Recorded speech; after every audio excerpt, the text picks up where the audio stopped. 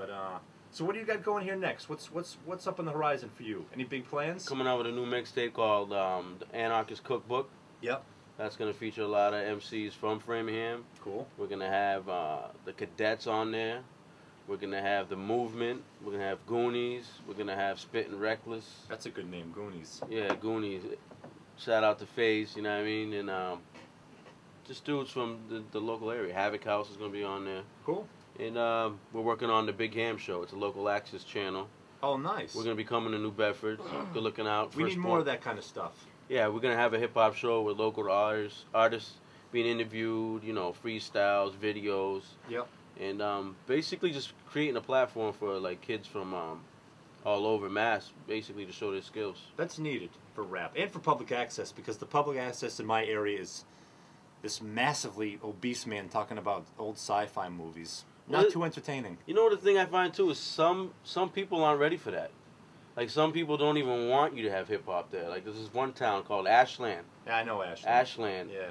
And for some reason, they keep giving me the runaround about airing my show. It's like, look, just tell me you don't want to air it because it's hip-hop or because it's vulgar or obscene to you.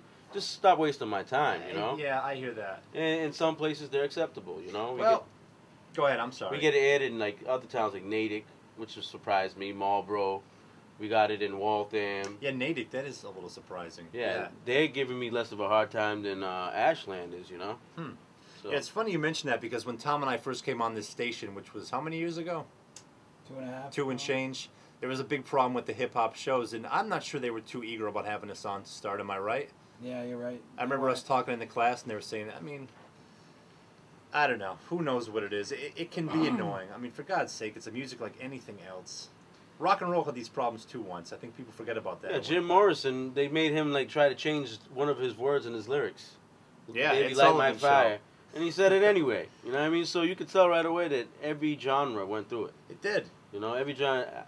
At first I thought it was all because it's, you know, the urban, you know, the minorities are doing it, but... Unfortunately, I think that is a part of it, you know. It is, people but... are always a little bit afraid. Even some people. Presley had the same problems, Yeah, too. Presley with his hips. Yeah, he did. With his hips, you know what I mean? So, isn't that crazy, man? So I'm starting to see, like, every genre had it, but I think hip-hop has it the worst. You know? I think so. But, I mean, these days, I mean, I don't get it as, you know, it's... For one thing, it's so commercial. You can make money off it. If nothing else, use it to make money. Why are people still afraid of this? I know we're talking public access, so that's a whole different game. But anyway, why don't we get back to some music here? We're gonna be playing a song from you guys that we just talked about. Trauma. Yeah, and you said this is kind of a posse cut. Yeah, it's a posse cut. It's Dirty Skills and Havoc House. Cool, and the beat is good. Who's the producer? Advocate. Advocate, right. Advocate. And let me just say, I just want to say, well, I have not been reading off what we've been playing. Way back at the top of the hour, we had Jackson and Golden Child with Scattered Pictures. We had Matteo's beat, Ed O.G. and Halifax were on that one with Y'all Ain't Saying... Y'all Ain't Really Ready. Y'all Ain't Really Ready. And again, Matteo Getz produced. We have not had a lot of music in this show. I think we've played about 11 songs here so far, but it's a free-form night here. We're trying to do things different because we got 2 guests, and you got to respect your guests. My mom taught me that. So anyway, I got some new Mos Def coming up. Then we got some Jackson coming up. We got some Matteo coming up after that. It's almost 11 o'clock. We're here for another hour. DJ Jules is on next. Give us a ring, 508-999-8150. Section 35. Nice guy, right? Tommy No More, Jackson, and Matteo. Peace. Yo, call up if you can't hear us. It's all you. And we got our special guests, as you all know, Matteo and Jackson from Framingham, Massachusetts. It's popping and locking. And I promised Matteo an interview. Tom, are you taping this? I am. Apparently, Tom, who is by all means, an intelligent, well-spoken guy, becomes a muppet when he tries to interview people, and now he's afraid of it. I think you're fine. You're too hard I'm not that good. You're too hard on yourself. My interviewing skills just aren't. I'm going to prop you up. You're a talented man. Thanks. Prop you up. I'm going all right, to anyway. prop you up. Help me out there with that one. You know what to say, no homo. Anyway. Did you just say no homo? Yeah. Jules, have you heard about this thing on YouTube? No homo goes too far. And for all the people listening, these are just jokes, people. All right, we're not a biased group. But all right, so yeah, I had a couple questions for you. Now, obviously, my first question, and this is in relation to this track that we just heard, and don't freak out because I'm gonna turn the microphone your way just to make sure we can hear this.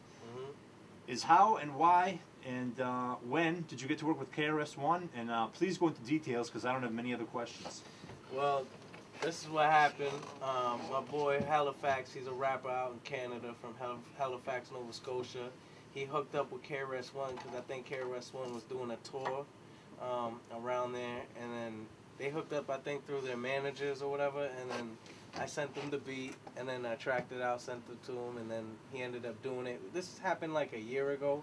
I just recently got the track, and then that's how that came about. And then I just got it, and, you know. And the rest is history, as they say. Pretty much. Now, so you never actually did meet him in person? No, I haven't really. Pretty crazy. It's how it works these days. Yeah, pretty much. You know, in the old days, you would have to pay him a bunch of money. He'd fly into your studio and... You'd have to actually see him. Yeah, yeah. Yeah, and he's big, too. And homely. I mean, who wants to see him? No, that's not... That's a Godfather rap right there. I'm not saying that. Edit that from the video. That'll be stricken. That'll be stricken from the record. Wasn't that them guys from Third Eye? Yeah, nah, I guarantee you, KRS-One's not gonna recognize me. That's pretty clear. But yeah, as I asked Jackson, now what do you got? What's on the horizon for you? What are some plans? What do you got coming up? I got this new mixtape I'm working on called 6 Degrees of Matteo Getz. Yep. I got this album I'm doing called the Getz Collection. Doing the Anarchist Cookbook. I'm mixing that for Jackson's new mixtape that we're working on right now as we speak. It's almost done. Cool. Doing a bunch of tracks, trying to work with MOP. I just hooked up with them. Yeah, you said that. Yeah. So I'm building with them. I got a couple songs on Thurston Howell's new album coming out in I think a year. Who you've done stuff with? Because I know he's on. I think he's on Affirmative Jackson, if I'm not mistaken. And yeah, we've done a lot of collabs. Yeah.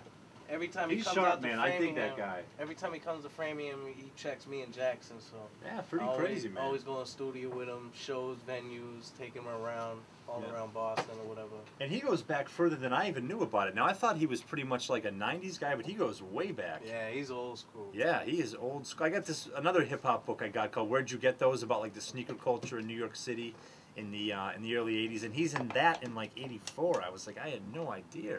Yeah, way back. He's seen hip hop at its best. He has. You know, Talented guy, funny guy too, good sense of humor.